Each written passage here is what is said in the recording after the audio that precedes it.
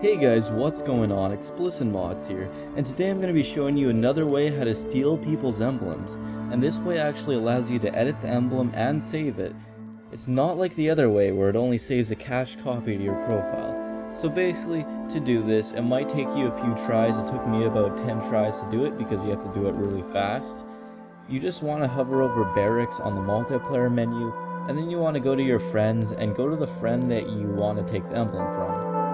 Or you could go to the recent player. It works for anybody in that menu when you hit Y. So once you've chosen the player that you're going to be stealing the emblem from, hover over player channel, and what you want to do is memorize this button combo. The button combo is A, up, up, B, B, B, A, A, B, A. It'll be on the screen right now as well as in the description.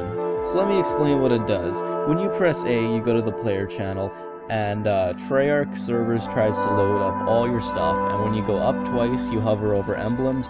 So what we're doing here is manipulating how it loads, and before it's able to load we head over to our emblems, and instead of loading ours it loads the person who you're stealing from.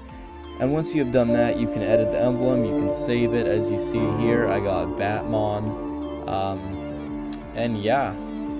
If you guys like this video, make sure to leave a like. If you got any questions, leave a comment, I will answer you.